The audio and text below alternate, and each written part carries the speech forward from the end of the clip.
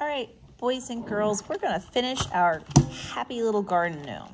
So I kept a little clip here because I'm crazy like that. So here's my garden gnome. Today, I'm going to use colored pencils. One thing you're definitely going to need is a sharpener. Now, colored pencils, boys and girls, do not erase. Some people, unless you have special colored pencils for erasing or maybe a special eraser, for the most part, your eraser will not work. You have a ton of colors for your colored pencils. So you want to think about what kind of colors you want to use. Now be careful with your colored pencils. You want to make sure that you don't drop or bang or push too hard on them. So this one is a red-orange colored pencil. I'm going to sharpen it up and I'm going to start coloring in my gnome. Now I have outlined everything on my gnome with black. If you don't have a black marker of any type, you could use your black colored pencil or your black crayon would work well. When I color with my colored pencil, I'm going to use the side of it. If you tried to color straight on down, what you're going to make is a bunch of streaky lines. And I do not want that. And I want to make sure I'm coloring within the line. So I'm taking my time and I'm using the side. And I can turn my paper so that it makes it easier for me to color it in.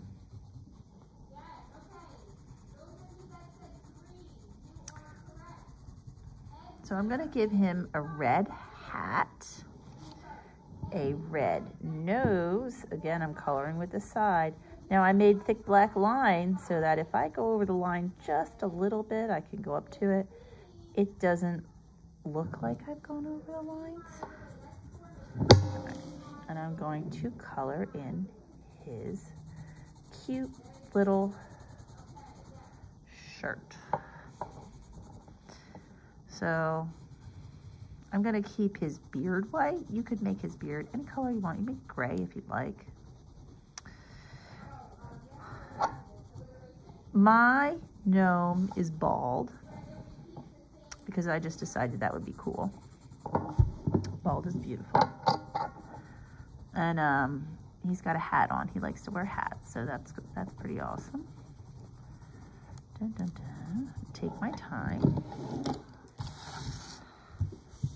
Trying to make room.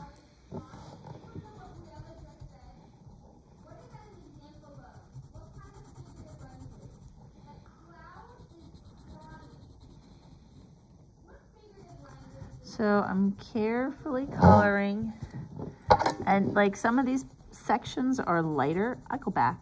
I'm gonna go back. I'm gonna put a little more color on. Dun, dun, dun.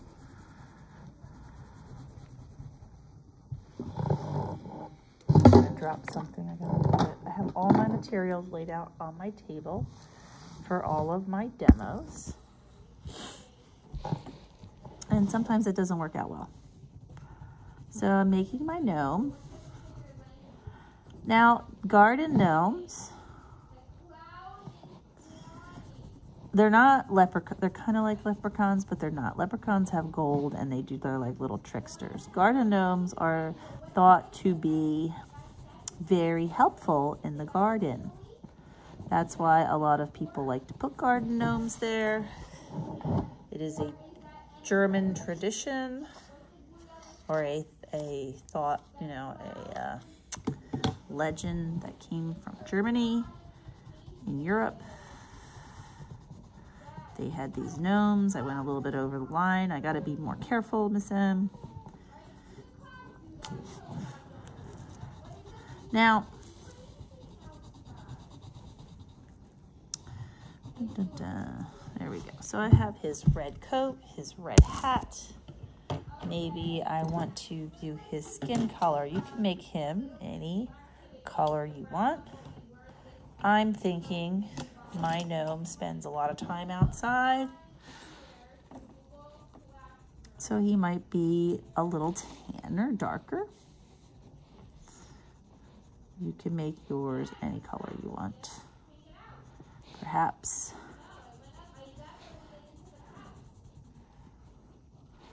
you could even make him a made-up color. That would be cool too.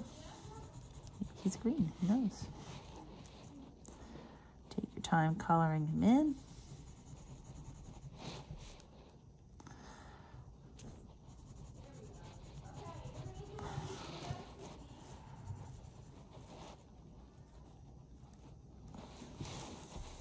Do his hands, you gotta do the hands, right? Take your time coloring your gnome in. Someone's gonna rush, don't do that. Just take your time. All right. What color should I make his pants? Perhaps I'll make him this color.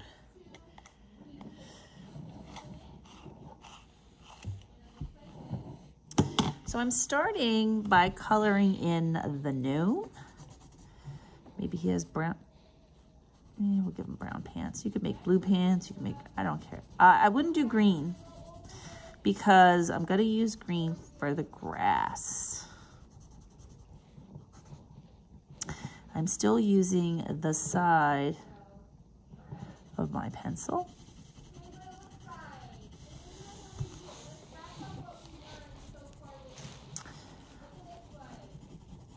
And I'm thinking very carefully on what, now notice there's some lines being made in my, as I'm coloring. So I want to be careful and mindful of that and not have lines and streaks. So I'm going to go more circular. Also, look at the end of this. It got a little weirded out. So I want to be careful as I don't want to use the point because that'll make a really hard line. I want the color to be nice and soft.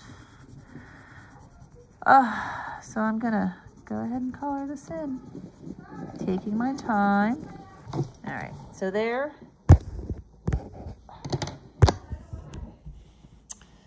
There's that. What kind of color should I make his buckle? I'm gonna do gold. I got this fancy gold in here, right? Gotta use it. Look how fancy that is. Doesn't like a fancy belt buckle. You could do your silver. You could do it any color you want, but I'm doing mine gold, and I'm gonna give him, get the black out, and I'm gonna do his belt black. Now you could do this with a marker. I gotta sharpen this bad boy. So I'm getting a lot of streaks there. I want to soften that up. See how there's like a lot of lines? So I'm gonna come back here and I'm gonna go this way.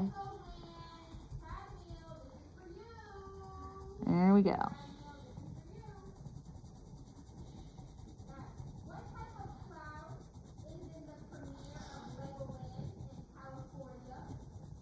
There we go.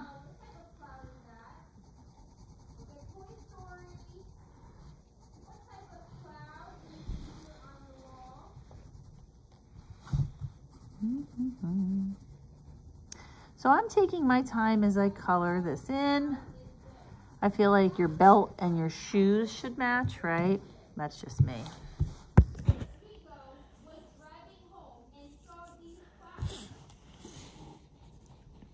So there's my little gnome, but I'm not done yet. This is not done, boys and girls. I'm going to color in the background. Now, if you don't have your color pencils because you're not home or whatever, you lost them. Your mom sent them off to another country. I don't know. This is what you can do. You can use your crayons or your markers, but I'm using the color pencils. I'm going to finish this up. And then, yeah, we're gonna finish this up. So I'm gonna do this super fast.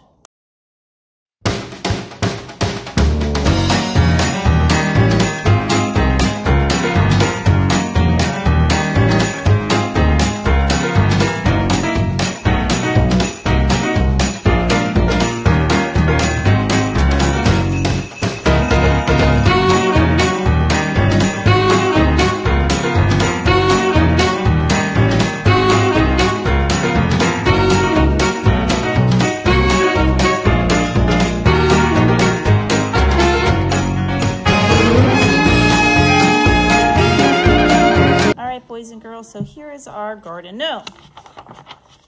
And you'll see that I left, you know what? I was on the fence about coloring the sky in, and I think I'm going to color the sky in. You can color it in blue, you color it in any color you want. Pink might be nice, actually. I think that's what I'm going to go with, pink. Or, oh, this is a nice color. I love this color. Magenta. I'm going to color it in magenta.